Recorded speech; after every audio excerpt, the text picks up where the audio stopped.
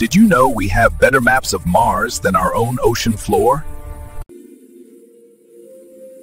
Right now, thousands of feet below us, creatures exist that look like they're from another planet. At the bottom of the Mariana Trench, the pressure is like having an elephant stand on your thumb.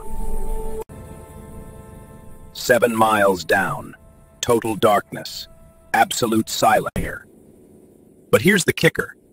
Most people think forests give us air. Actually, 50% of Earth's oxygen comes from the ocean. Hope it is. It is the true heartbeat of our planet. We've only explored about 5% of this world. Balloons have been there. Imagine what else is hiding in the dark. The ocean isn't just water. It's Earth's last great frontier.